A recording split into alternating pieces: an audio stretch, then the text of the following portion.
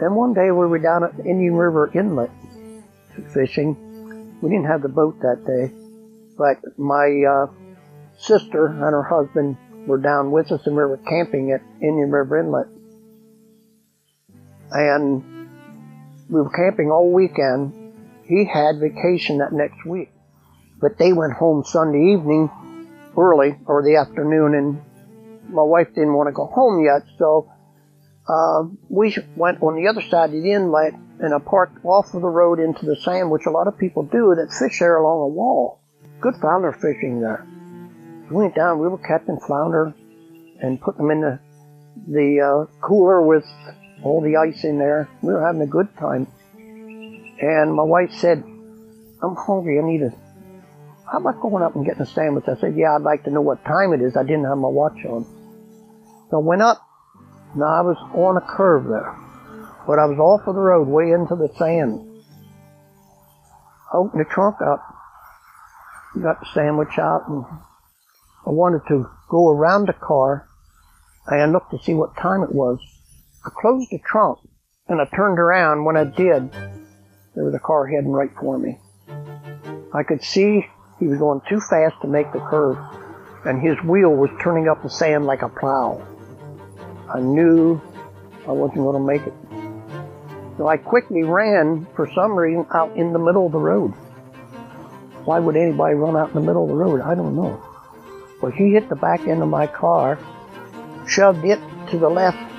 No, it went off to the right into the sand. He glanced off of that to the left on the other side of the road. I was running between the two as they were going out like this. It smashed that clean up to the back window of my car. I mean, I was shook. I was really shook. And they called the state police. They came over. The guy was sitting in his car with blood running down his face. He wasn't knocked out, but he was injured. And the cop turned over and looked at his face like this. When he did, he grabbed a hold of his shirt and yanked him out of the car. He said, "You're going with me." Oh, why did he do that?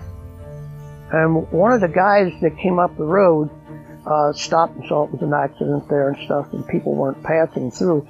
He said, if you want to know something about that guy, go back and talk to a certain guy that took us out fishing. We had to come back early because this guy got drunk and was causing trouble.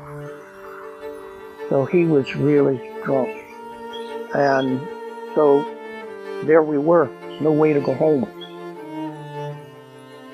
I called my sister and my brother and my brother-in-law.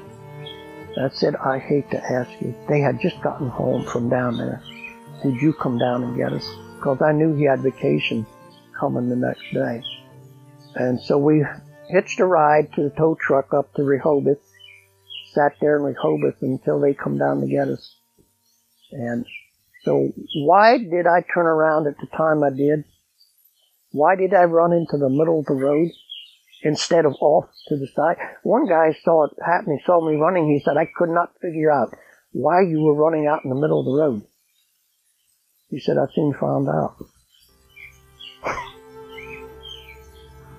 So, I don't know. I don't know. They say we have protective angels around us, and I'll tell you what, I kept mine busy.